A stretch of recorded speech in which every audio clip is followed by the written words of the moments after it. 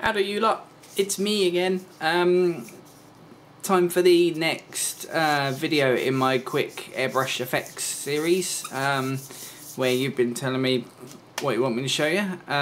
So in this one, let's tackle another one that you've asked for, shall we?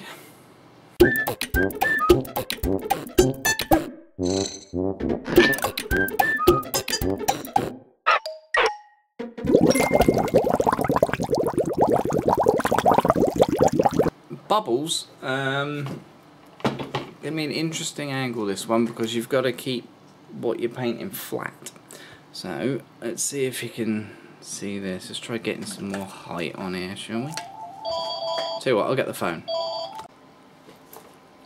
Okay, so bubbles, forgive the funny camera angle, but you know, you need to leave it flat on the table, so I need to do that with the camera.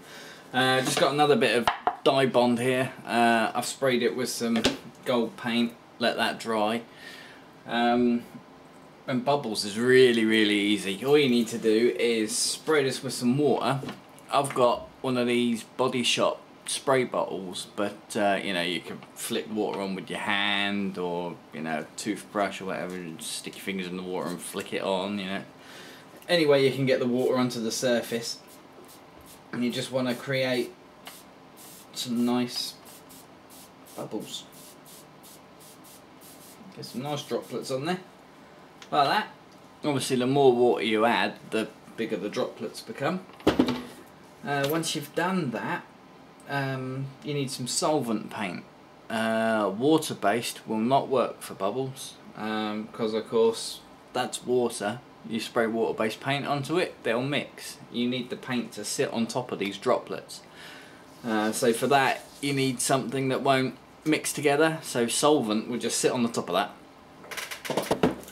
I don't often use solvents. I'm a water-based kind of guy, but for this, I'm gonna use some Inspire solvent paints from specialistpaints.com. They've just released an airbrushing brand. Got loads here, candy green. What else we got? Candy Fool's Gold. And I really like them. I think they're really cool paints. But anyway, for this, I'm going to need a white, like that.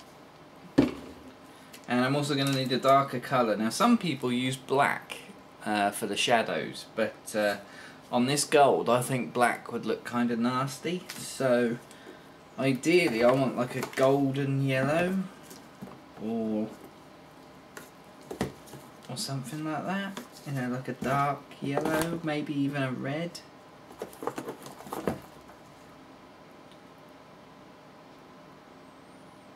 Yeah, red might look good. Let's give it a try, shall we? Let's try it with some red.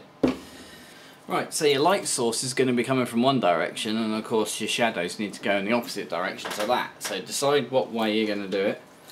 I think I'll do them diagonally rather than straight on. So load up some white in my trusty Badger Patriot. Badger very kindly sent me a load of airbrushes to try out recently, and they're really good. I like them a lot. Don't forget, if you're using solvent paints, they stink. So nice ventilated area and all that, like so. I need a tiny amount because you're going to be doing some very light dusting with it. So decide which angle your light source is going to be coming from. I'm going to go from here.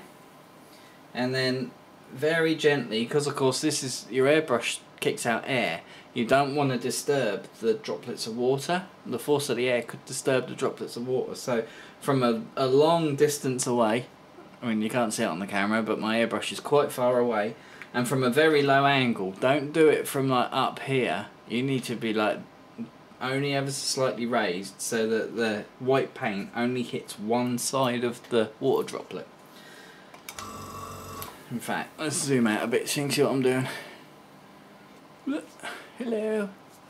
Right. You see, even at that pressure, that's disturbing the bubbles. So, you need to be careful.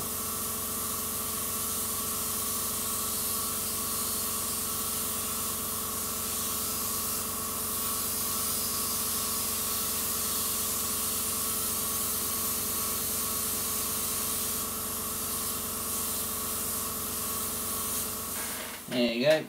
And if you look closely, I don't know if the camera will pick this up, but if you look really closely, you can, if my camera will focus. Yeah, it won't focus any further. But you might be able to see the white on one side of the droplet. It kind of just collects there. So next up, some red. I'm not sure if this is going to work or not, but you get the idea. You need a light colour, so the white for the highlights, and you need a shadow colour. So of course doing droplets on black won't necessarily work because you can't paint black shadows on black, you won't be able to see it, although you can just do the white highlight and try and get away with it. But you take your base colour and you need to add a shadow, so if it's green, go for a dark green rather than black, or you know, if it's yellow, go for a red, something like that, you know. You know what I'm talking about? I hope so. Anyway. Okay, so there's some red in my airbrush. Let's zoom out again. So now I need to turn this around very carefully without disturbing the water droplets.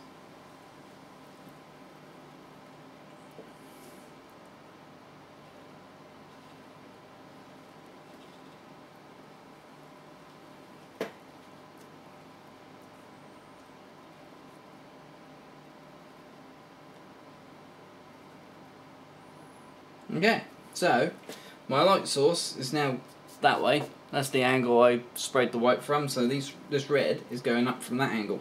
So let's do that. See if we can show that. You might be able to see it. There you go. You can, come on, camera. There we go. You see that? Now the fun bit.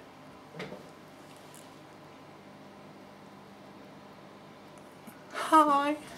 You've now got to let that sit there while all that water evaporates. Which, as you can imagine, may take a while. I mean, you can apply some heat if you want to speed the process along. If you've got a hairdryer or a heat gun or something, but be very careful doing that. You can't disturb these water droplets. They have to be sitting still. I mean, you might have noticed when I was airbrushing they were fluttering a bit. You don't want that. You want them to be absolutely still.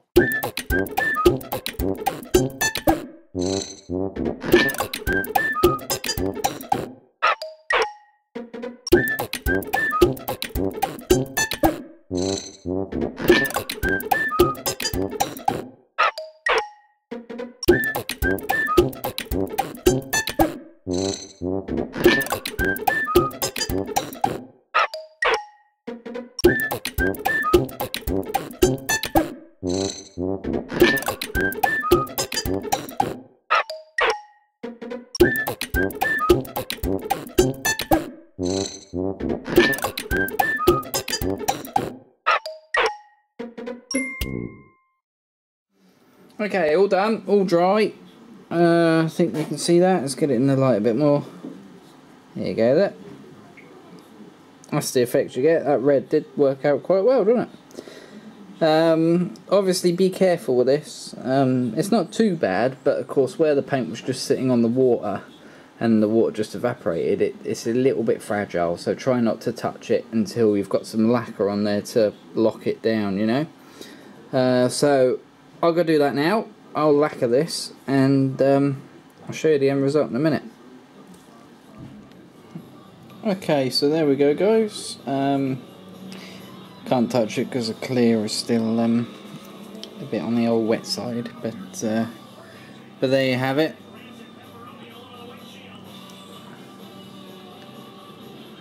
Instant bubbles.